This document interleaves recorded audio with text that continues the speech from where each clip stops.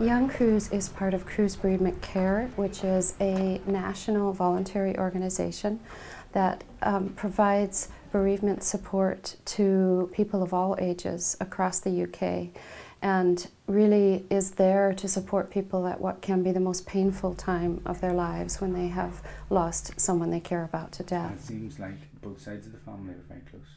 What we want to provide is a safe, comfortable space for children where they can work through their grief in their own unique way.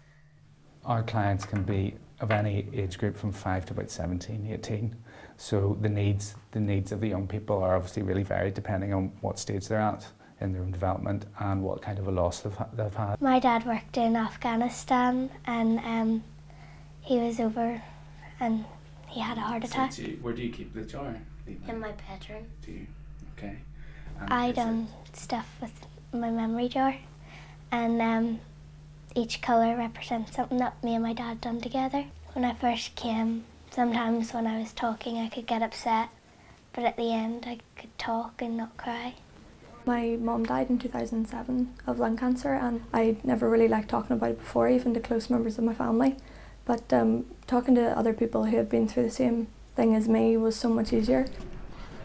To see them gain a bit more confidence. The grief never goes away, but their life becomes larger around it.